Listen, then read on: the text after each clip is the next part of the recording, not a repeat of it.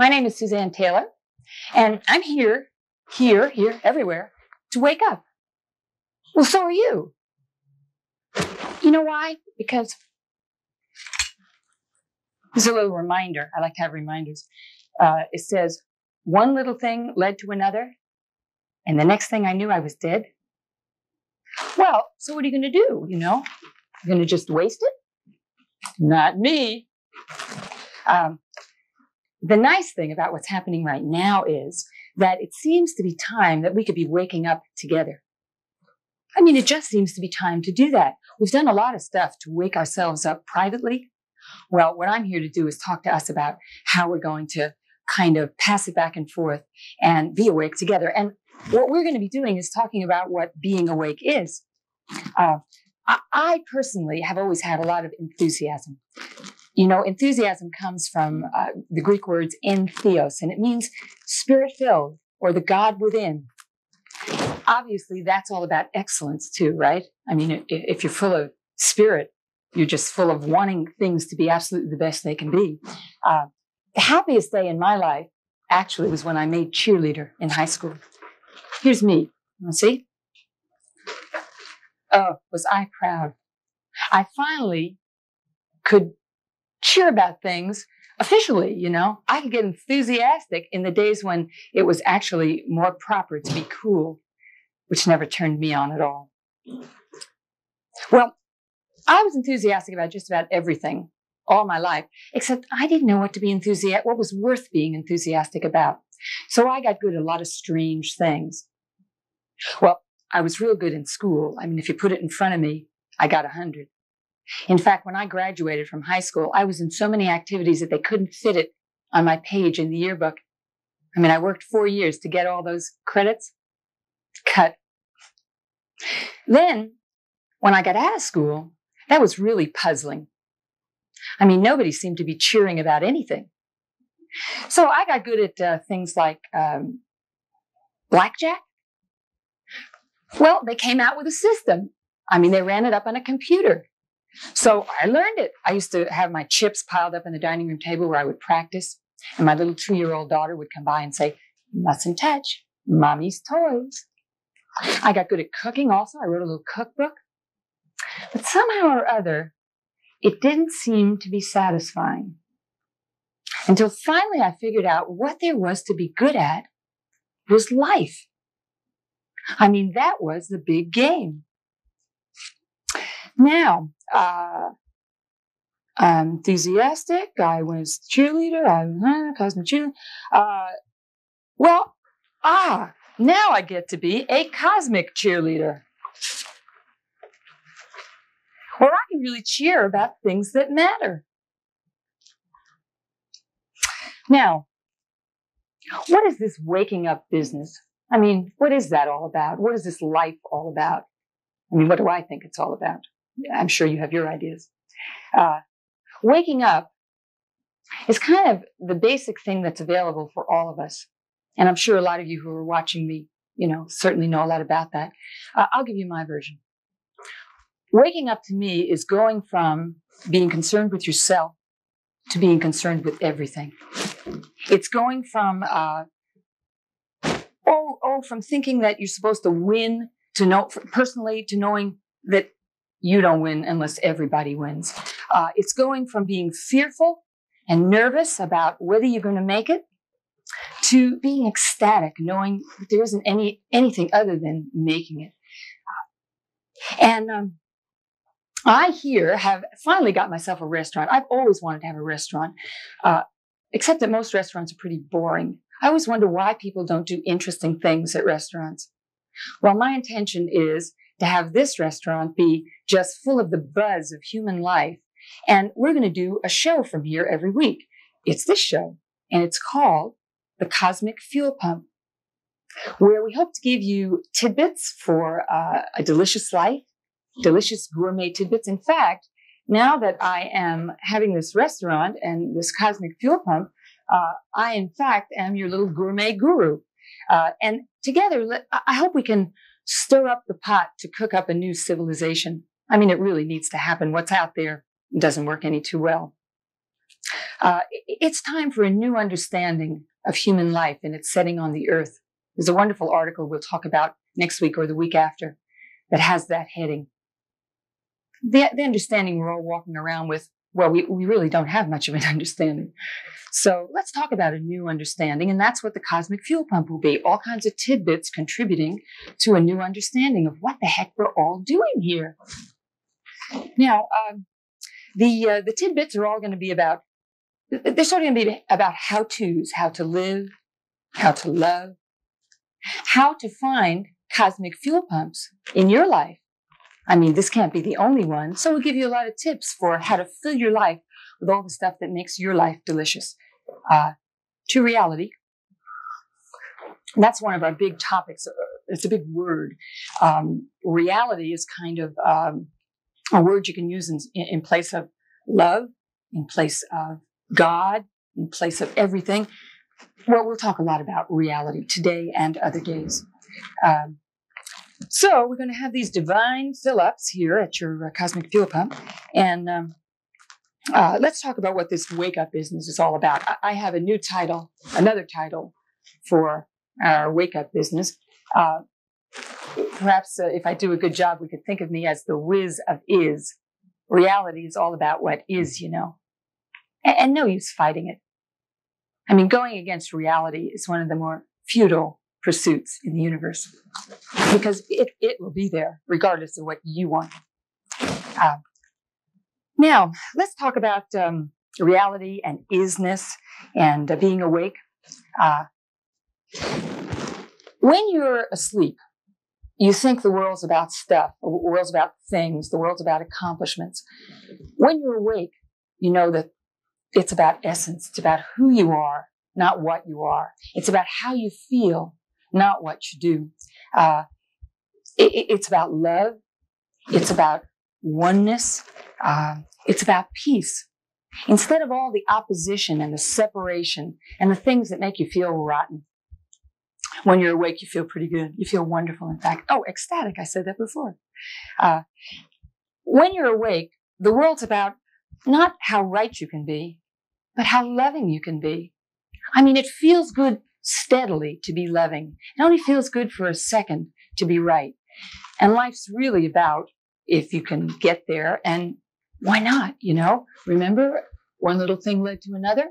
We better pay attention. We better get there. So it's about staying in this place. It's about staying loving. It's about staying ecstatic. Now, how do you do that? Well, I like to think of it as living the questions. Living out of wondering, what is the best life? What does it take to make you happy? Here's some good questions.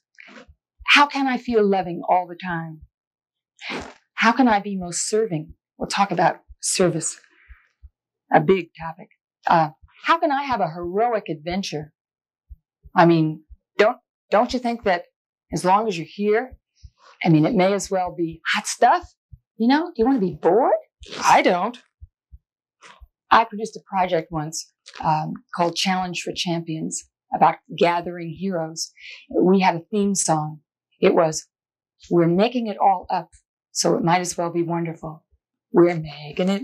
Well, a singer I'm not. I am only a whiz of is. Maybe someday we'll have somebody come along and sing that song for you. A friend of mine named Wendy Barrett made it up. Well, when you're awake, you also know that life is not only about, along with it being about feeling good, it's about feeling good together.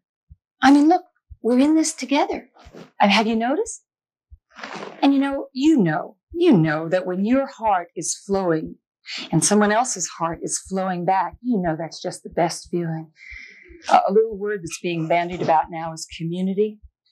Community being us together and moving closer to one another so that we cherish community. So it's not just an accident who we happen to be with, but that we really pay attention to the nature of our relationships and really get good at being good with one another and good for one another.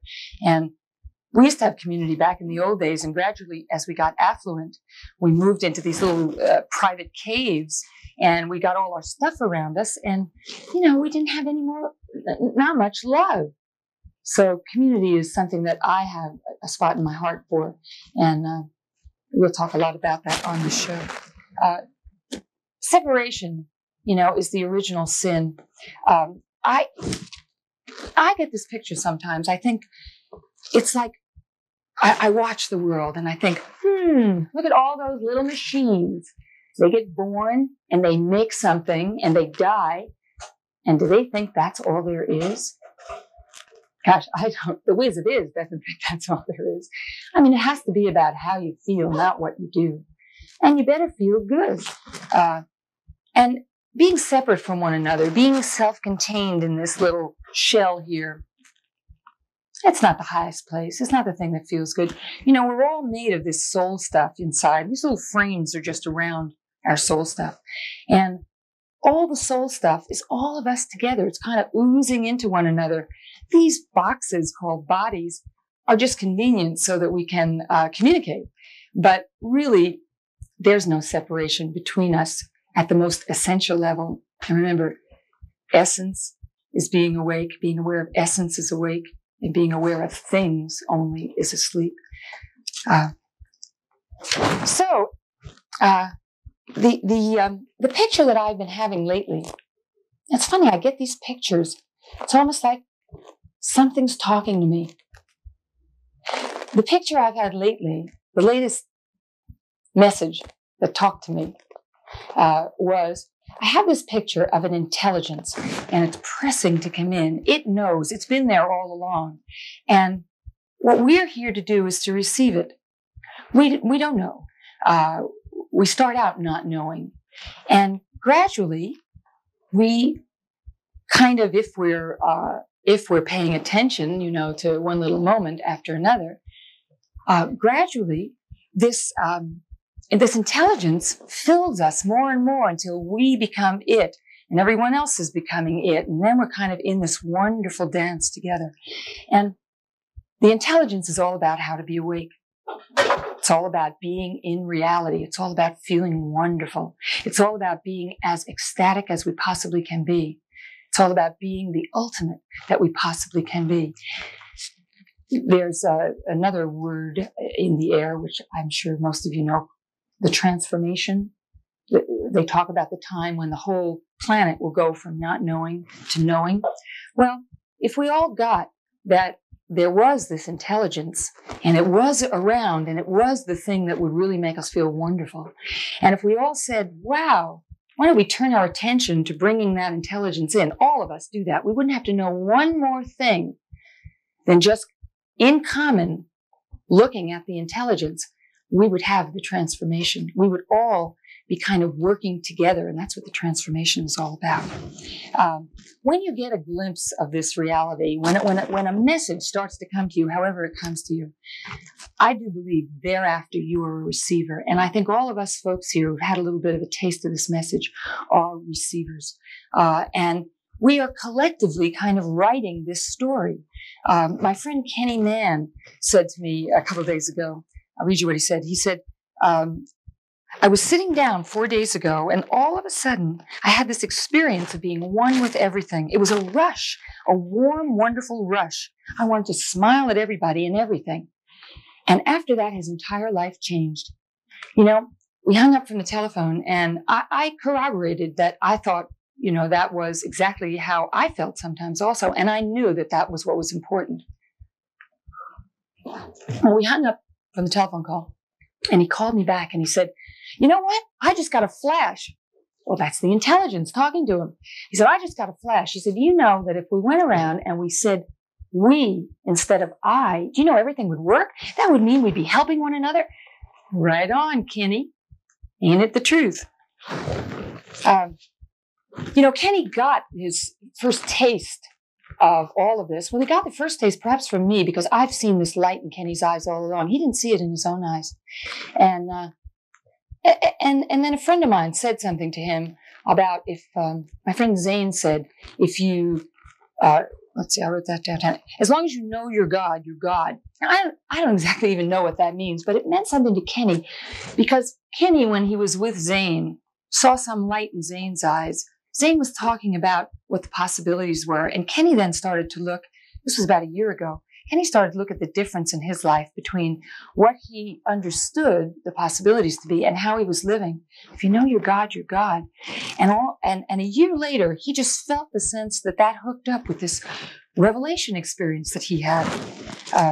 Somebody once said to me, when I did something real sweet for a little child of mine, they said, when are you going to get that who you are is who you are? Oh, I said, oh, I'm not a great mother. I'm just sort of making that up. My friend said, when are you going to get that who you are is who you are? Wow. I chewed on that for years. And did anybody ever say anything to you that you chewed on? You know, you can say wonderful things to one another. When you see a light in somebody's eyes, all you have to do is kind of wink at them. And that can be the thing that changes their entire life. I'd love to know. You know, I want to know what you know, too. This show isn't just about me telling you things. It's really about all of us telling each other things. I have a lot of written material, by the way, that I'm willing to send you. I'd love to send you if you're interested about the things I'm talking about. And get your pencils, because later we'll tell you, you know, where to write for it so you can write it down. I'd love to hear what you know about all this stuff also. I told Kenny, by the way, to carry a notebook because he's a receiver now. That's what I've been doing. For the last 5 months, I've been carrying this notebook, and that's what my written material is. It's the stuff I've been receiving since I've been carrying the notebook. You know, when I receive these things, does this sound mystical? Well, I guess it is, actually, but that's what's going on. When all of a sudden something comes clear to me, I write it down. And as I've been editing this material, I realize, you know, I don't always know what I know sometimes. Sometimes things are very clear. And yet, as I've been editing the material, it's like, wow, my higher intelligence, my higher self knows, and it's training me by just reading what it has to say. Be sure, by the way, to hang around with people who are on the side of your greatness. My friend Max, who's the producer of this show, we've been working together on the material on the show for the last few months, the last month, actually, a little longer. For years, we've been working together, actually, but specifically on this show for a month. And you know, hanging around with someone who just tells you you're wonderful. I said, hey, Max, what if I, you know, can't think of anything interesting to say today? And Max said to me, Suzanne, when you say, that's interesting, is it? Well, as long as Max thinks so, it makes me feel wonderful. So hang around with people who tell you you're wonderful. Also, say yes to everything. Don't go against things. You know, reality's here. So if you go fighting with reality, all you do is get tense and sick. Say yes to everything. That doesn't mean accept things you don't want. Say yes means love everything. Allow it to be there. Then tell it the absolute truth. We are terminally polite with one another, and that's not good either. We let each other be crazy. We let each other be sick. We let each other be miserable. And if we would just be in reality, settling back, we wouldn't be fearful. If we would just ooze out with love, which is actually, if you don't know what to do, practice being loving. Whatever, if you don't feel loving all the time, put at the top of your list that it's necessary to keep your heart open. It's the secret to life. You know, it's more important than your job, than anything. Now, once you know that you're an absolutely loving being, and by the way, I just discovered this myself. You come around and you discover it in increments. It feels to me like I kind of got the final message just recently. And all of a sudden I could go, wow, I'm a loving being. And guess what a loving being can do? Anything. I can say anything to anybody. I don't have to say, I can say, hey, you know, that sort of thing. I don't have to be fearful. What's to be fearful about? If I'm loving, it feels wonderful. What else is there to do but feel wonderful? So, anyway, I think I'm going to go to some messages, what we call messages from Central, a little department we're going to have every week on the show. And these are your ideas. I mean, they're famous people's ideas, some of my friends' ideas about what life's all about, you know? Central being the intelligence, reality. The times when these people have a clear flash. Well, the first one I want to read is from a book on the new physics called Space, Time, and Beyond, and it says, working toward a transformation in consciousness is the only game in town. Don't wait for the guru. the Messiah, the teacher, the second coming. Wake up and smell the coffee. You can do it now. Just be loving. That's me talking. The book says, there is nothing you can do to stop the expanding awareness, but you can help it come. That's what we can do together, by the way. We have a lot of work we can do together. It's no time to be alone anymore. Isn't that wonderful? And doing it for each other is what you might call service. I said we talk about service. Albert Schweitzer says, I don't know what your destiny will be, but one thing I know, the only ones among you who will be truly happy are those who have sought and found how to serve. It feels wonderful to do it for one another. But be careful. You can't hit people over the head. Joanna Macy said, I am going out and save the world. That is very boring. Don't do that. Tedious. That's the context for burning out. But when you experience it as being liberated into your true nature, which is inextricably interwoven with that of every other being, that's reality. We're all here together. Then your conceptual structure of reality and your response to it are inseparable. Then you're doing it for one another without having to do it for one another. I'll be a missionary. Well, let's see. Can't do them all. So, Course in Miracles is a wonderful book. It's channeled, supposedly. Somebody's really listening, and it's a thick book that they got. And it's all about, a lot about Jesus, who really knew. And so it says, after you kind of work on yourself and you sort of start being awake, when you're ready to go on, you go with mighty companions beside you. You will not go on from here alone. Wonderful. Good news. I like being with pals. And then Lex Hickson, in a book called Coming Home, home being this place where you're awake and you know, says, shared understanding moves deeper than private understanding, creating through words a kinship beyond words. And that remains dormant in people until kindled by the touch of an awakened person, like my friend Zane did for Kenny. The greatest of human potentials, says Jean Houston, is the potential of each one for empowering and acknowledging the other. Something so tremendous and so subtle is awakened inside that one is able to release the defeats and denigrations of years. That's what you can do when you wink at one another. And as I see it, says Pat Haslip, a little lady in Oklahoma who has nobody to talk to about this, so she writes me letters, the purpose of any contacts between individuals is for raising the level of each one's consciousness as a result of that contact. The purpose of our having relationships is to help each other become more conscious. Well, I got lots more, but no time to read them. So next week and the weeks thereafter, I want to tell you a couple of other things. We have another department here called the High Octane Hit of the Week. And I want to tell you quickly that go see The Year of Living Dangerously. It's the best movie I ever saw. I went and spent money to see it twice. I've never done that before. There's a character in there who's me. It's Billy. You know, the reviewers missed this picture. Most of them did. All of them, I think. They didn't think it was too good a romance or too good a political story. Well, it's not. It's about what there is to be done. And Billy is a servant of the creation, as I think of myself. He knows that all there is to do is love what comes in his path. Has a little trouble when he is betrayed by his beloved, and go see what he does. You'll get inspired by how he thinks and then watch it, because we all have to watch it. It's dangerous out there. Now, I want to give you some information about what to do and how we can be together and how we can get on with this. You know, we really have some work to do. I intend to make it this lifetime, and I'd like the whole world to make it. So if you're moved by what I'm saying, I want you. I'm collecting us. That seems to be part of my job.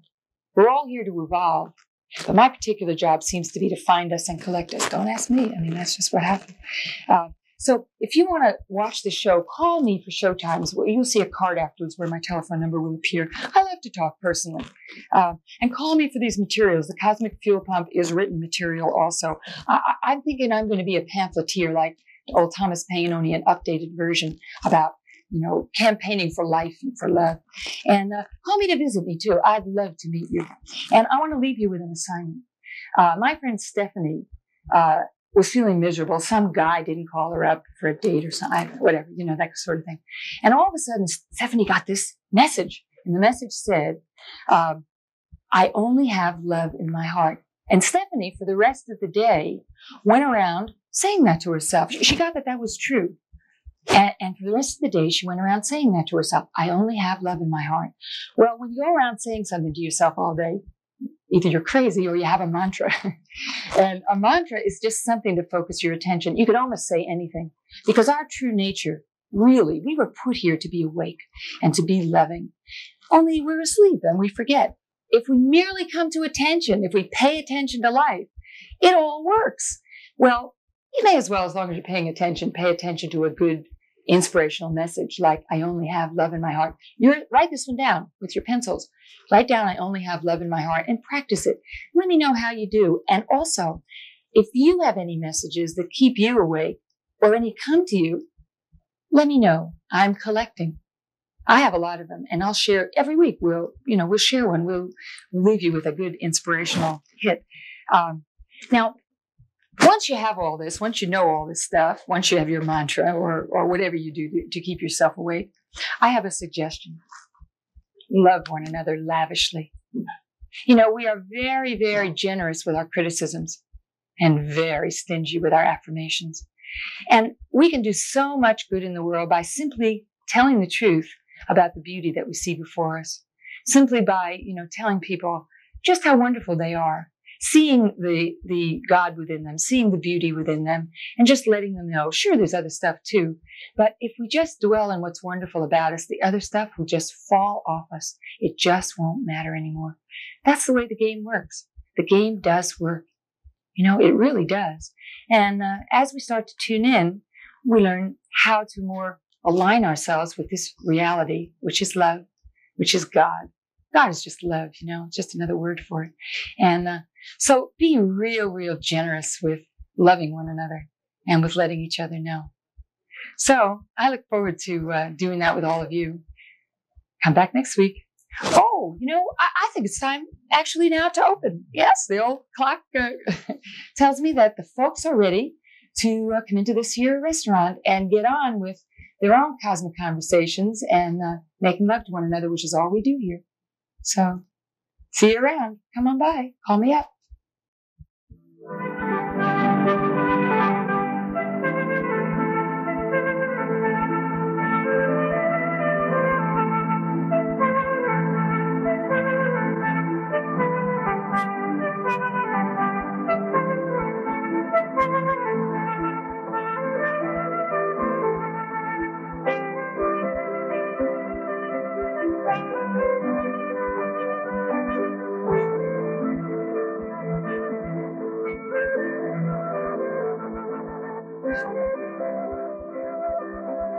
Thank you.